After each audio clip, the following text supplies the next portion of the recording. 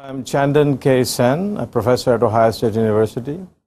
And as we know, with synthetic tocopherol, synthetic vitamin E, the body can discriminate synthetic from natural.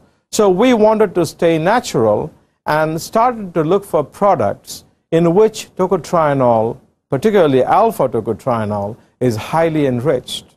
And one of the forms, or one of the sources, where natural sources, where alpha tocotrienol is heavily enriched, is the palm oil.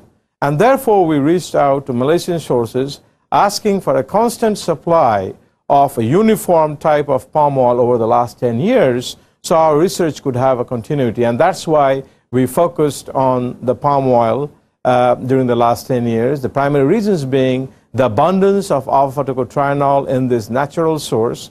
And secondly, we wanted to have a source that was sort of steady over the last decade for the laboratory to work on.